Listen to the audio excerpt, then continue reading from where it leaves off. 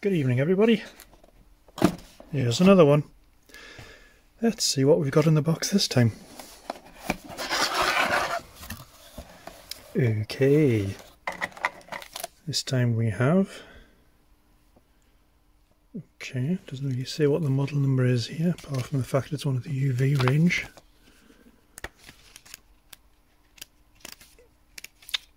Okay, that's not, okay, that there's no English at all in here. Interesting. Let's put that there. Okay, what have we got? Got the usual, got the cable clip. And we have, it's one of those in-ear microphone type things, pretending to be Secret Service or whatever. Let's put it there. The charging unit. Okay.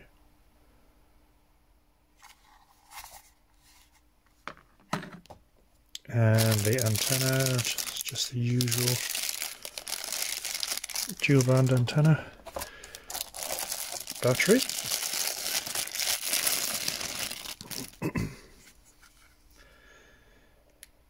And it's BL UV-28, that's just for the battery. Yeah, 2000 milliamps, 7.4 volts. Okay, let's just put that there for a second. And the actual radio itself. Oh no, there we go. And there's the lanyard or whatever you want to call it, lanyard or whatever. And the radio itself. Nothing more on this. Let's get rid of this box. Okay, so the radio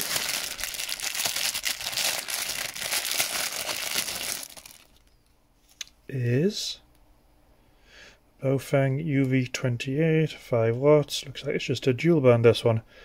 So the UV-28L. Okay, so it's seems to go on with the big button format again for the old sausage fingers. Not as big as the 25 though, UV-25. Okay, 3 buttons there, the PTT. And what's this we have? Oh yeah, there's a standard K plug for programming. Okay, let's fire it up, turn it on, see if there's any difference in the hardware. I have a sneaky suspicion there's probably not, but let's try it anyway.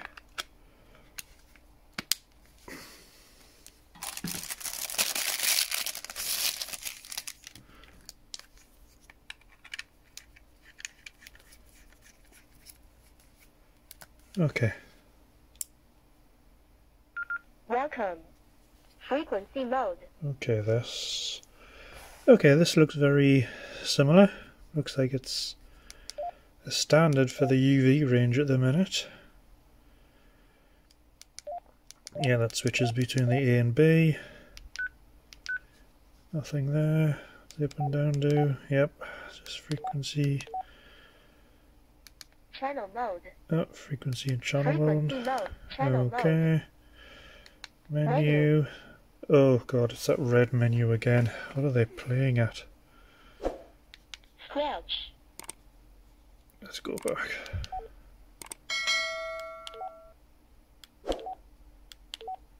Okay, let's go the other way to see if it's the same firmware as the previous ones.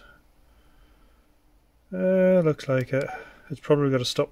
Yep, there it is, the stopwatch. So, Confirm. yeah, the stopwatch. So why? I've got no idea. Menu. So, it looks as though this radio is just like the rest of the recent ones from the UV. Oh, where is it? The UV-25 or whatever it was, or earlier. Seems to be pretty much the same settings, the same horrible red background with the very useful not stopwatch. But This was sold to me as a 5-watt radio this time, not like the previous one, which was a UV-29. And that was sold to me as a 10-watt radio. So maybe it's the transmitting side of it. I don't know, we'll soon find out. But yeah, this is the UV-28, or the UV-28L to be exact in this particular case. And looks pretty much like the other ones.